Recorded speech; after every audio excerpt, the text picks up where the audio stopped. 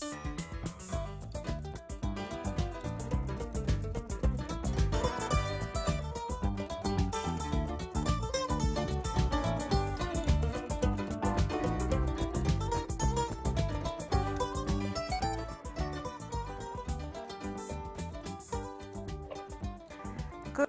afternoon. Welcome to Lyons Den. I'm Maureen Lyons, and today I'm borrowing more storytellers from Moose, which is the Maine organization of storytelling enthusiasts. We've heard historical folklore, we've heard war stories, and have had some comical characters here. These ladies today are going to tell us children's stories, both involving animals. So I want to introduce Susan Dries, to my left, from Wyndham, and Lynne Cullen from Portland. You trained in England, where there's storytelling clubs. Yeah, there are here as well, but I was living in England in 1998, and I was looking for a job, and hadn't been there very long, and then I saw something in the paper, storytelling, and even though it had been going on in the States for a while too, I didn't know anything about it. And I went to this, it was this gorgeous old pub called the Broker's Arms. What a great name, I don't know what it means. And there were people telling, folk tales and fairy tales from Ireland and what have you, and it was all, adults, and we're having pints of beer, and as soon as I knew of its existence, I couldn't wait to do it myself. I thought, I didn't know people were doing this. And during the open mic session, I immediately got up, and I didn't have anything in my head except I'd tell it to you now, but it's a mildly off-color joke, but a great story. And there were a bunch of bored young men there that their girlfriends had dragged them to, and it was the only time I saw them suddenly start to enjoy themselves. But everyone loved the folk tales, including me. And ever since then, I've been doing it. And I might add that I know you said children's stories, but I don't believe that the Brothers Grimm stories, one of which I'm telling, are for children. And I rarely tell for children, but children can like them if they want to. Well, you and I talked about the new edition, a new book on Grimm's fairy tales, Yes. where the man named Philip Pullman, he puts the dark parts of those stories back in because at some point they were sanitized after they were written to, He doesn't really put them back in. I mean, he tells them, he doesn't rework them in any major way. He takes them from various volumes or, editions of the Brothers Grimm.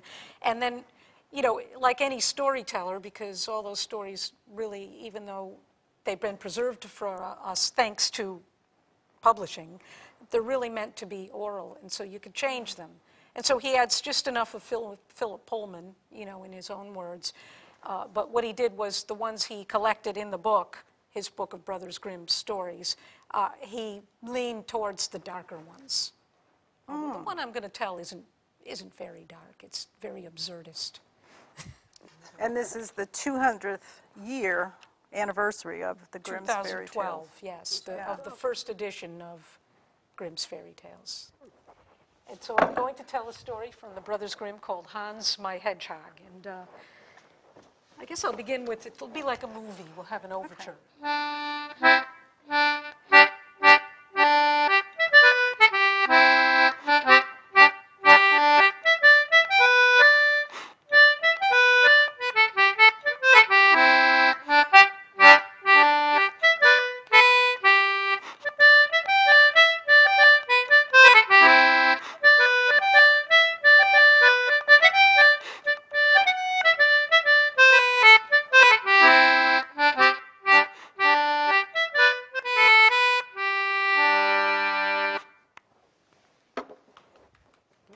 Now, there was once a farmer, a very wealthy farmer, and he had everything that a wealthy farmer could ever want except for one thing. He and his wife had never had any children. And every time this farmer went to the fair, all his neighbors would rib him, and they'd say things like, well, why can't you do what your cattle does every day? And one day he came back from the fair in a foul mood, and he swore and he said, by God, I'm going to have a child, even if it turns out to be a hedgehog. Not long after that, to the surprise of both he and his wife became pregnant. And in time, she gave birth, and it came out legs first, and there were the little pink legs, and from the waist up, it was a hedgehog. "This is all your fault," said his wife. "Now what are we going to do?" "Yeah, my goodness," said the farmer, "and who will be godfather to this, and what will we christen him?" "Well, there's only one thing we can call him," said the farmer's wife, "Hans my Hedgehog." And that was his name.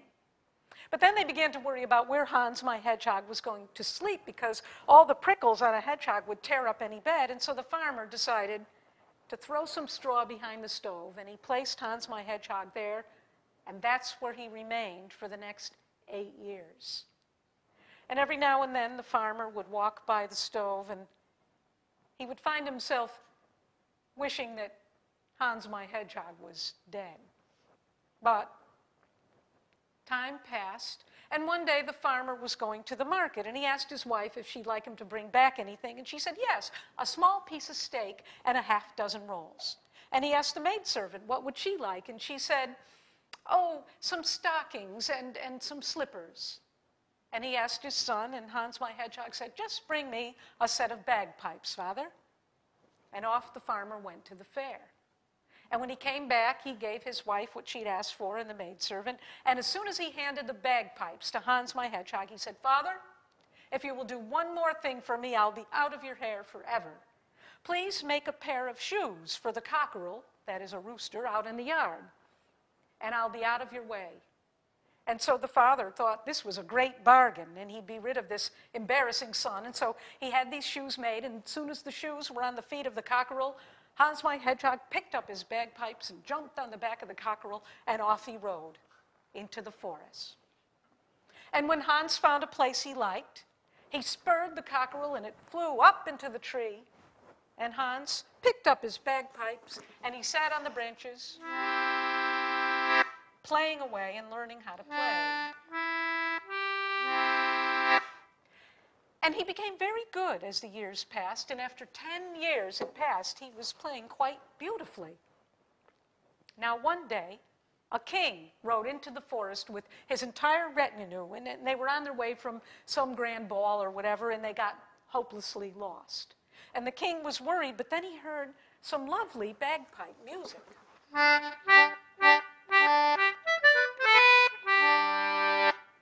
And he sent a servant to go see who was playing.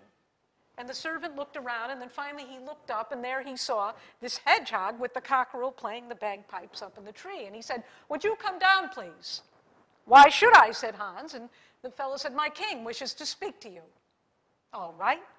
So Hans jumped down from the tree, and before long he was standing in front of the king. "Can you lead us out of this forest?" asked the king. "I can," said Hans, "on one condition. You must promise me in writing to give to me the very first creature that comes to greet you when you return to your palace." "Done," said the king. Now, the king had no intention of honoring this promise. He figured this monster couldn't read or write, and he scribbled any old thing on the paper in his best kind of pharmacist handwriting, and he handed it to Hans my Hedgehog, and Hans soon led him out of the forest. Now, this king had a daughter, a beautiful princess. And when she saw her father and his company arriving, she was the first one out the palace gates to greet him. But the king wasn't worried at all, and when he told her the story of what had happened, they both had a good laugh about it and how they'd tricked this strange creature. I would never marry a hedgehog, even if you tried to make me, father." What a good joke. Now, meanwhile, another king with another retinue got lost in the forest. The forest back in those days were vast, and it was easy to lose your way. And again, he heard the playing, and he sent a servant to go see, and there was Hans my Hedgehog playing away up in the tree. And he asked him to come down, and once again, Hans stood before this king. And the king said, "Can you lead me out of the forest?" And he said, "Certainly, if you promise me in writing to give to me the first creature that comes to greet you when you go home." "Done," said the king, and this was an honorable king, and he wrote down a promissory note, and he signed it with his seal and gave it to Hans, and Hans my Hedgehog led them all out of the forest. Now, this king also had a daughter, a beautiful princess, and she was anxious because her father was late, and when she saw him on his way to the palace, she was the first one out the gate to greet him, and her father said, "Oh, I am so sorry, my darling." "But why?" And he told her the whole story.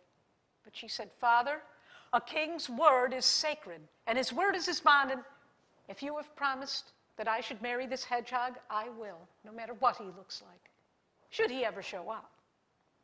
And that was that. Meanwhile, back in the forest, Hans was sitting up in the tree playing and tending his pigs because he had brought a few pigs from his father's farm with him. And as he played and sat there, and time went by, the pigs had more pigs, and those pigs had more pigs, and those pigs had pigs, until there were so many pigs, they filled up the forest from one end to the other. And Hans decided, you know, he'd done the forest. It was time to move on to something else. So he had a message sent to his father, who hadn't seen him in some years, telling him to empty every pigsty in the village because he was bringing enough pigs to last for months and months and more. Now the father, the farmer, was none too happy to get a note from Hans my Hedgehog because he thought maybe the son was long dead.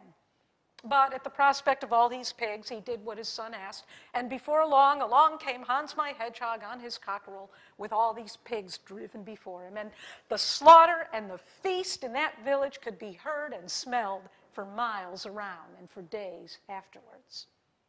And once more, Hans asked his father, "Please, if you would make a nice new pair of shoes for my cockerel, I'll be out of your hair." So the father did this, and off rode Hans to the palace of the first king.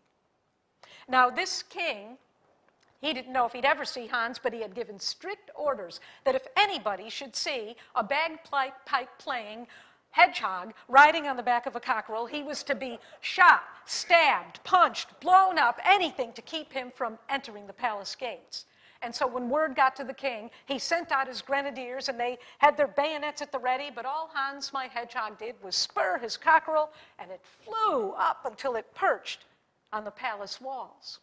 And then he called out in a loud voice, "O king, it is time to honor your end of the bargain, and if you don't, it will go the worse for you."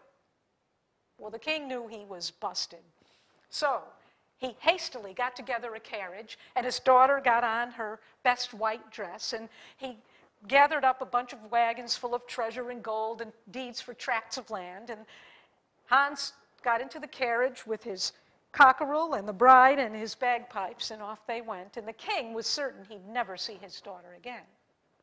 But he was wrong, because as soon as the carriage was out of sight of the palace, Hans my Hedgehog called everything to a halt. And he opened the carriage door and ordered the girl to get out. And then he swiped at her with his prickles until her beautiful dress was torn to shreds and she was covered with scratches. And then he sent her and the carriage and all the goods back to her father, and the two of them were never trusted by anybody again. And that was that for them. And now Hans my Hedgehog rode off to the second palace. And this king had given word that if anybody were to see a hedgehog riding a cockerel, playing the bagpipes, coming to the palace, he was to be given a parade, slapped on the back, given a meal, 3 cheers, and brought right to him. And now the girl had promised the king's daughter to marry this hedgehog, but when she got a look at him, well, she was pretty appalled, but she had given her word. And soon the wedding took place. And he sat right beside his bride at the banquet, and then they went up to bed.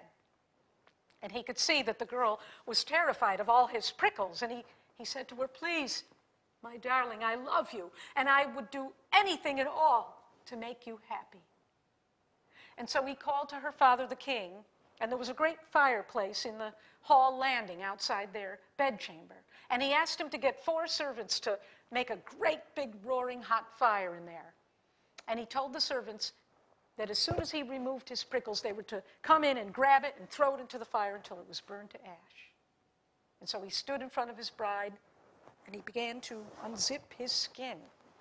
He pulled it off, prickles and all, and threw it on the floor and went and lay on the wedding bed.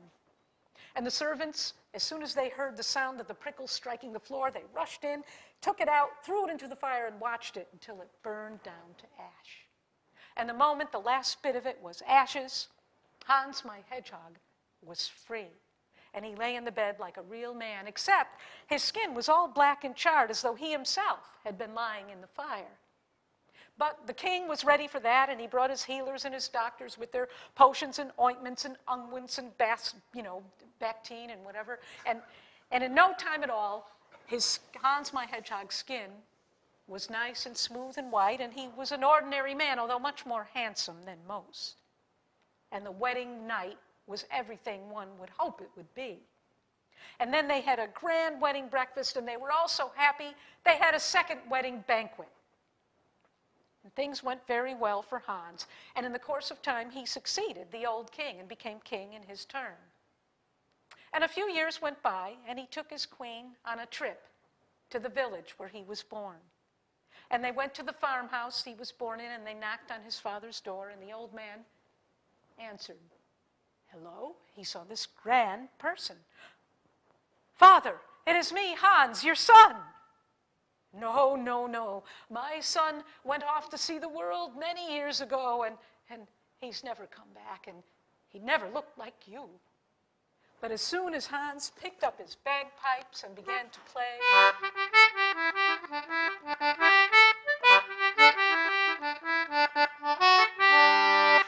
the father burst into tears of joy, which is surprising for all as nice as he'd been before, but he welcomed his son, and they took the old man to the palace, and all of them lived happily ever after. And that's the story of Hans, my hedgehog. Thank you.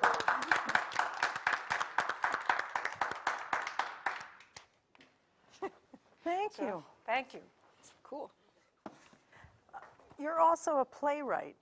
Yes, I've had several plays. I've been in the short plays, the Maine Short Play Festival that's held every year in Portland, put on by Acorn. And I've written some full-length plays. And slowly, I think they begin to interact a little bit. I think some kind of folk themes leak into the plays and vice versa. But they're not fairy tales or... No, I've done one or two takes on fairy tales in plays, but mostly they're real world. I did one that I got a Maine Arts grant for a few years ago, a full-length play called The Amazing Life and Mysterious End of Ragana, Mistress of Illusion, and it's about a female magician in the 20s. And so it does have some hints of folklore, but it's more like a film noir kind of an adventurous tale. It's interesting because there's storytelling and theater and literature all have common elements, but it's a really different challenge with playwriting because with the storyteller you have you and the listener and their imagination, whereas with theater you have a script and you have the viewer is seeing things where the storyteller has to evoke that in the listener's head. So it's a different way of thinking about things.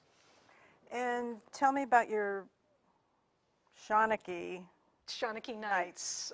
Once a month in Portland. That's right. The third Monday of every month, I do music and stories, traditional, from the British Isles, Ireland, and other some historical tales as well. And we meet in Bullfeeny's. They have a beautiful upstairs room. It's circular with a little stage, and it's very festive. You can have drinks and food, and we'll be meeting there. I've been doing it this is the 6th year. I started it up there 6 years ago, and I'm kind of it's just me out of pocket kind of getting the storytellers in, and we kind of split up the door in various ways. And it's a great evening, and we'll be doing our annual solstice show on December I think it's the 17th, with Sebastian Lockwood reading from A Child's Christmas in Wales, and I'm going to be doing some folk tales from North America, and we'll have fiddle and concertina, so it's good fun. And it's done kind of after the English model, although there's no open mic, just 90 minutes of stories and music. So the clubs that you belong to in England are similar to that? Yeah, there's similar clubs in America too, but the difference is most of the clubs in the state seem to have an open mic followed by the feature. Whereas in England, you get a 90-minute feature first, and they usually start later, about 8 o'clock. And they're 9 times out of 10, they're in some kind of a pub, you know, because pubs are such old buildings, and they have all sorts of nice little extra rooms. And then after the feature, there'll be, you know, from maybe 10 to 11, what they call stories from the floor in England, open mic, and people can get up and tell. So I've done it that way with a longer time for the feature, but I've left out the open mic. There's just not enough time where I am. So. Yeah. And it's Monday night. Yeah. And thank you, for having us. Susan Dries and Lynne Cullen. Thank you. And I think that's it for today. I hope you enjoyed it. Certainly enjoyed the concertina. Yes, that was nice. Thank you, Maureen Lyons from Lyons Den